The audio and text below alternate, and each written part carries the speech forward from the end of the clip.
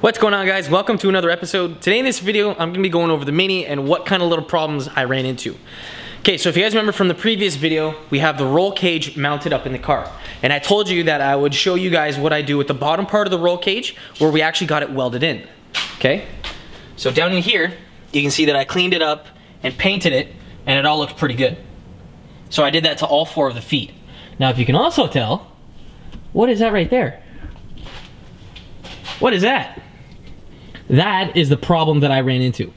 Okay, so this right here is a Sparco Evo seat. Okay, this is the Evo 1, which is the smaller seat, and it fits very nice. Like, I sit in that seat and it's friggin' awesome. Okay, so it's got the seat hooked up to the Sparco aluminum HD mounts, and then underneath it is the Sneed for Speed base for the seats. So I'm in the passenger seat of the car, and here's my little issue. Okay, so you can see where the seat is. Okay, that's the shoulder part. Can you see my little concern? This part here comes in contact with the door. Okay, so I'm gonna close the door and show you guys the little hiccup. So this isn't even mounted in, and you can see it's touching. So I need to find a different set of seats that will work inside the Mini. Now, I looked into the seating sizes for the other Sparco seats, and the Evo 2, which is meant for bigger and taller people, it's got a bigger base, like where you put your butt in, but the weird part is that the shoulder part, like these, they're not as wide. So those could fit inside the car. So I don't know if I'm gonna go with different Sparcos or different whatever seats. I also contemplated a set of Recaros, either a set of Sportster CSs so I could use my stock seatbelts, or a set of, what were those other ones? The pole positions, where it's a fixed bucket seat. I haven't really decided which one I want to go with, but those are my options. And I have to go with one of those because this one doesn't fit in the car.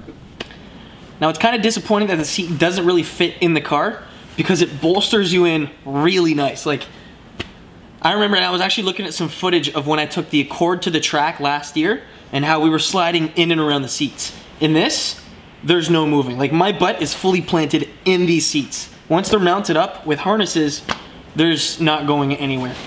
The bolstering on the sides, the support down here on like your hips, and even up at the shoulders is good.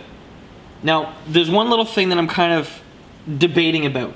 So if I go with a seat like this, a fixed bucket seat, I'll be making the car a dedicated track car where I won't really be able to legally drive it on the road.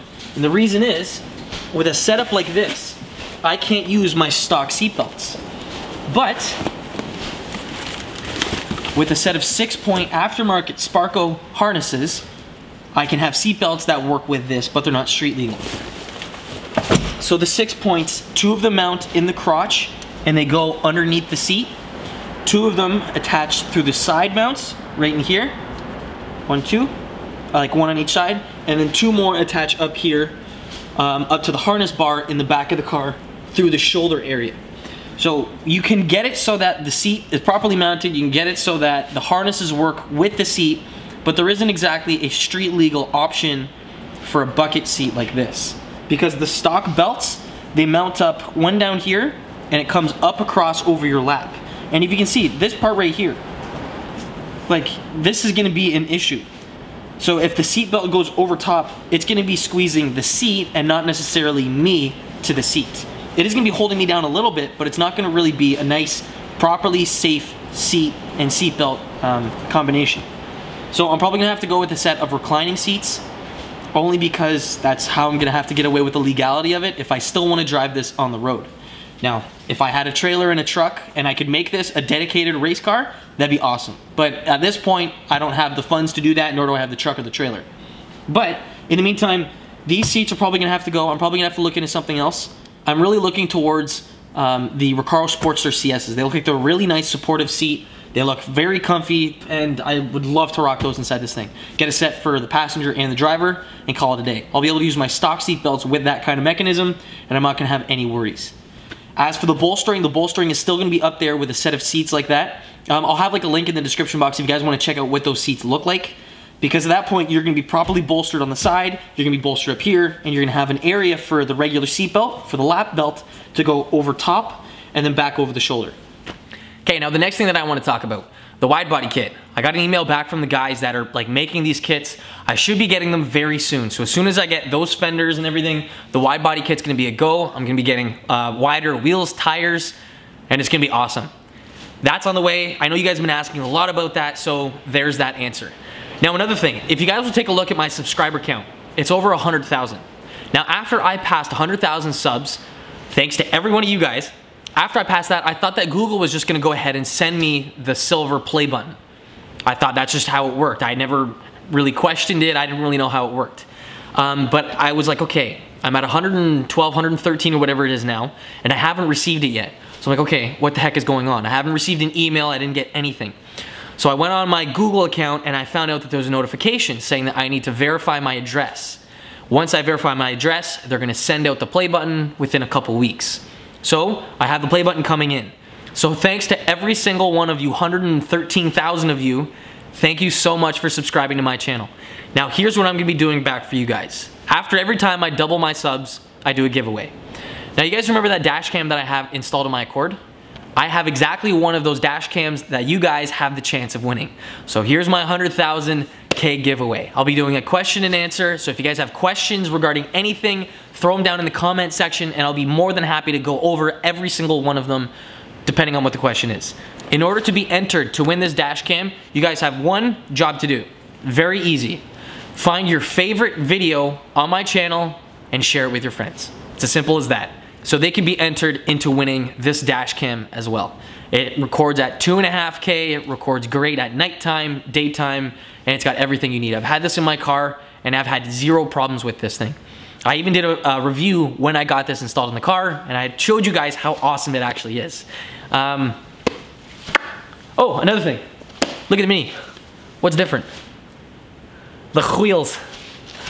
There was a guy that was locally selling these BBS RK wheels for dirt cheap.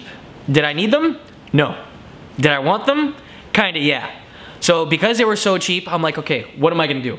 I picked them up and I'm planning on flipping them. Now when I get the wide body kit, these are probably gonna go. So I've got wheels and tires for this Mini. Now, we've got one set here. We have another one here. And I have, ooh, excuse me, I have another set here. So those two and the ones that are on the driver's side are another set. I don't need them, but now that it's starting to get warm, I'll be able to sell them, get a little bit of money, and maybe buy some more car parts.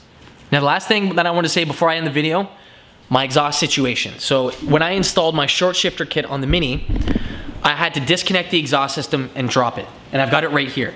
Now because this car's an 09 and the person that owned this before me, he daily drove it, the underside of it got a little rusty. So the underside, the flex pipe that's connected to the exhaust, I'll put the dash cam down before I break it.